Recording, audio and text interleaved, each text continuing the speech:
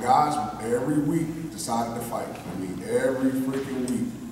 So that kind of has me encouraged because I know these guys will fight now that they're a little bit older, a little bit stronger, a little faster. So very excited about that. And you do have a lot of talent coming back to this team as you prepare for a game against West Charlotte. I looked at your quarterback, and Jared looks great on film, right? This is the guy that looks like can make decisions, can be able to throw the ball. Talk a little bit about what you can expect from a Pumas team offensively this year, based upon versus last year. Honestly, it's simple. It's not even really difficult. Guys can get lined up a little bit quicker now. You know, understand what decisions need to be made, what adjustments need to be made, execute a little bit better from a physical standpoint.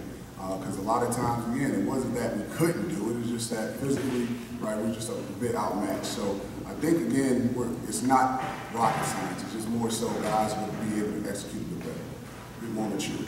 I absolutely love that level of maturity. And again, as we start looking at home, you start off against West Charlotte. It looks like that's going to be a home game here at Palisades. Talk a little bit about the environment heading into that. You've got a team in West Charlotte that made a little bit of noise going into the playoffs last year, being a conference champion. Talk about how you prepare for that, how you prepare for game one, and making sure that Puma environment is going to be there from the student body to cheer your team on to hopefully a victory against the Lions. Well, actually, correction, Mike, we'll be playing uptown at Memorial Stadium that Saturday afternoon.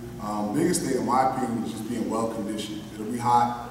It's a 3 p.m. kickoff, so it's going to be extremely hot. Temperatures high. So we just got to be a better conditioned team that day. I think, again, it's an extremely talented group. Strong finish to the year, so they'll come out ready to rock and ready to pick up where they left off. But again, I think it's going to be more so, again, just maturity, making sure you're hydrated, making sure you're well conditioned, making sure you can get lined up and think when tired. Right? That's kind of always the complications in early August, being able to think when tired and play through sometimes that heat. So that's what we're looking forward to. And certainly we know that's not just going to be hot on the field. It's going to be a hot ticket over Memorial Stadium against the Lions. That certainly brings a lot of fanfare wherever they go with that level of tradition that I know that you're hoping to build here at Palisades. I'll turn it over to the media that are here.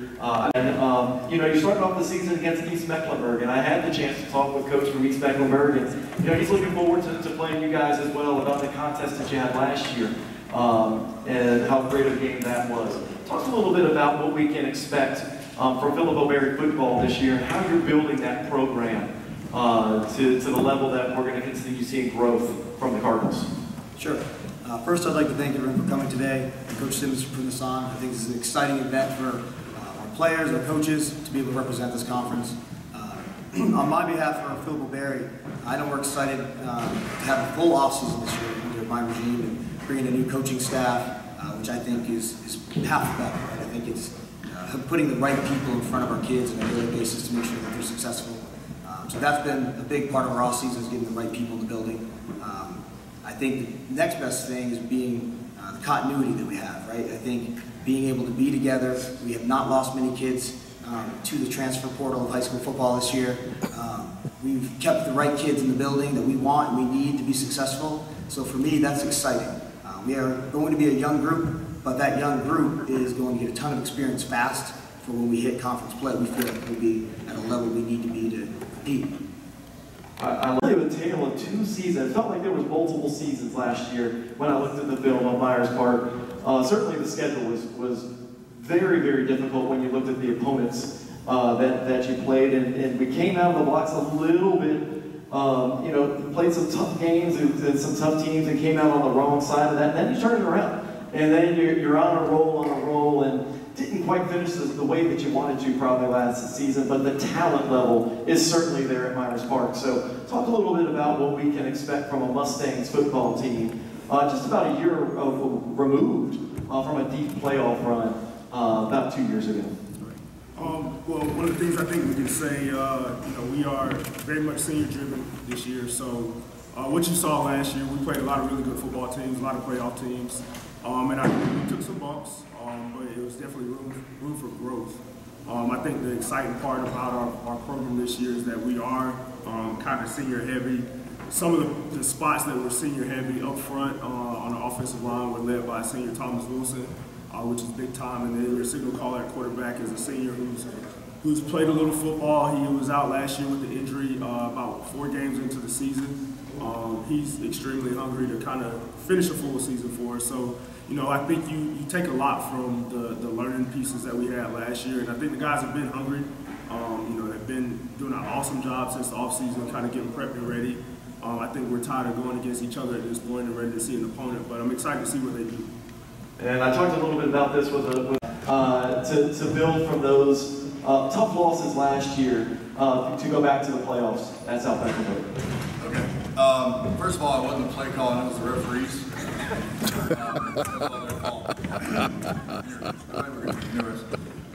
You know, last year we had a bunch of seniors coming back. We had 31 seniors last year.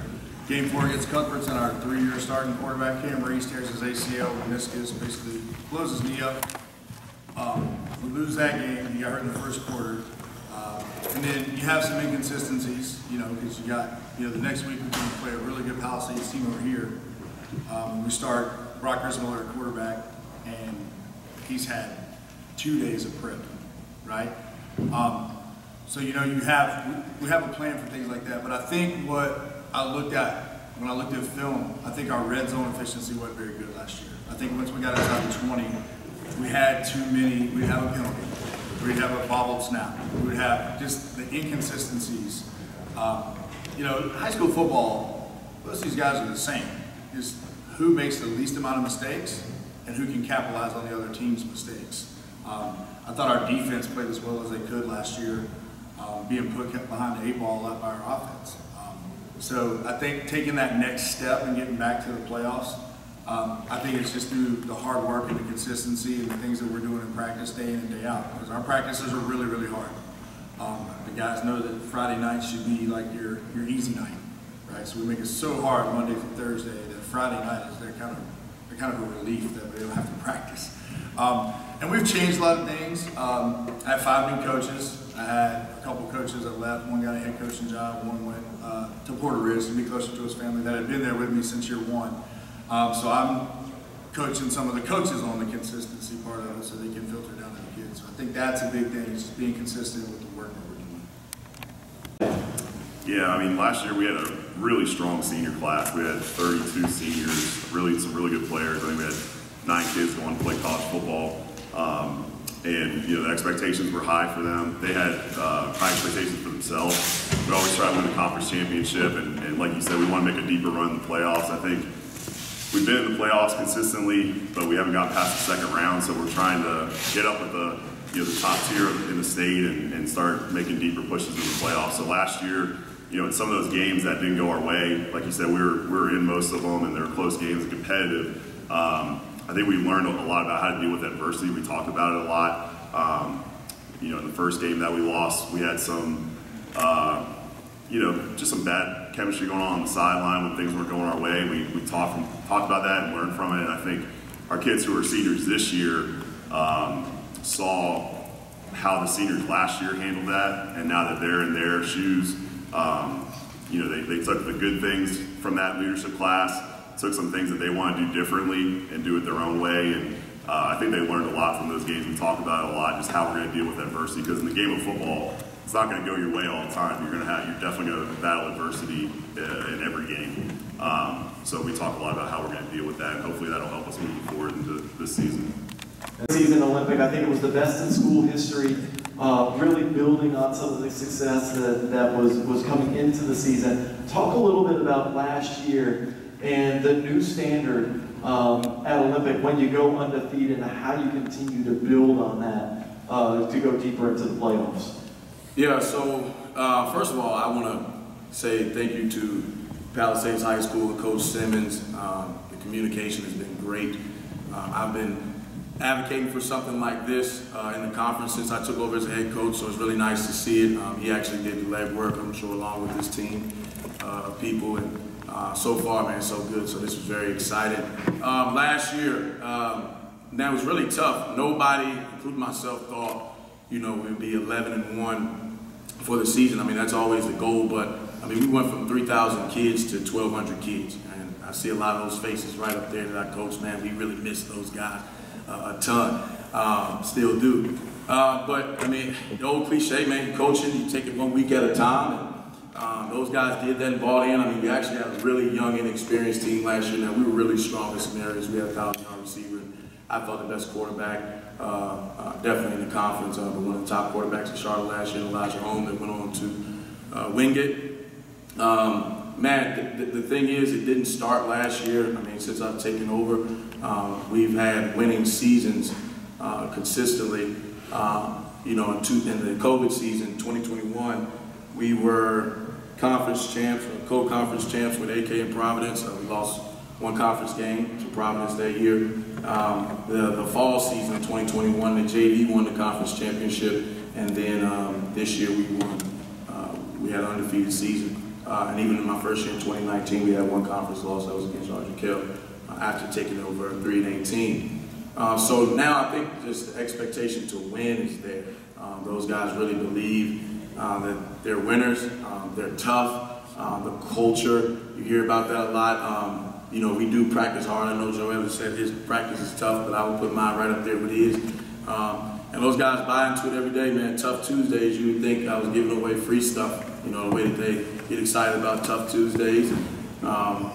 You know, they just bought into the brotherhood thing and seem like they're having a lot of fun, and I think that's what turned into some wins.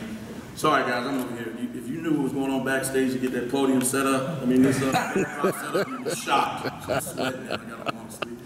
All right, my bad. Go ahead.